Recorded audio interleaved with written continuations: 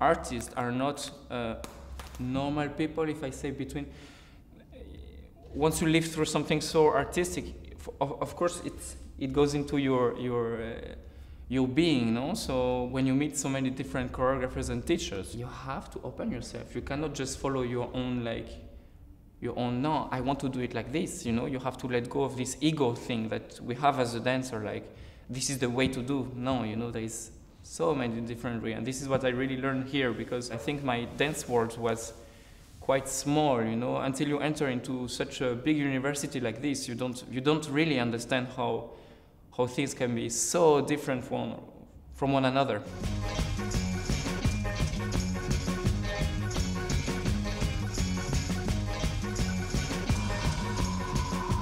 You know, it's something you have a dream since. Also, I started dancing I was 4, so it's a dream forever, you know, like all my life I wanted to dance in a professional company. I came here, and then there was this opportunity which I had, which is very important, because that's actually very difficult to have. When we come here, we have auditions for companies, for stagiaires, and we exclusively have it for Codarts, for example.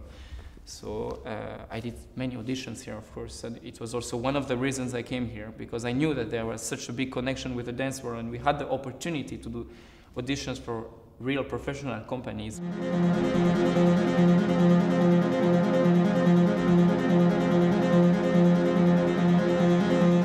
I was taken by Scapino as a stagiaire, and it was weird actually, because it was smooth, but it was weird, because I arrived there, and once I got the contract, it was like all my dreams were there, and then I was like, oh, and what do I do now? You know, then I start to ask different questions to myself. You know, when you're a student, you just want to dance, you just want to be in a company, you just want to do that. And then once you enter in a company, it's like, oh, but I'm here now. And it's like, ooh, it's a release. And then there's another contraction. Not a contraction, but there is another challenge that you give yourself, because this is the only way, I mean, this is the only way you improve yourself, no?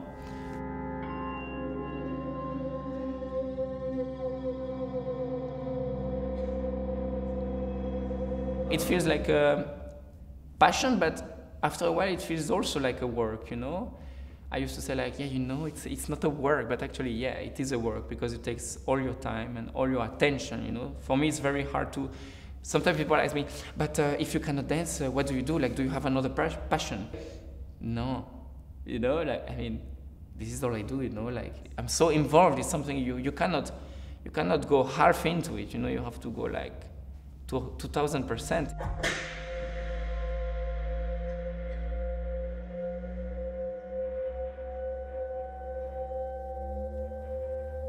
Dance is within me, you know. I think about what I did today in dance, and I think of what I'm gonna do tomorrow, and I think of what I want, and I think how I can improve myself. It's always there, so I think I will always live through dance anyway, you know. Like, even if I have an injury, if something, it will continue, you know, like if I want to stop dancing, I will not want to stop dance. I will want to teach, I will want to be a repetitor. You know, there's so many different things which you can do afterwards, but I have time for that. I'm only 25, so I have time to think about it.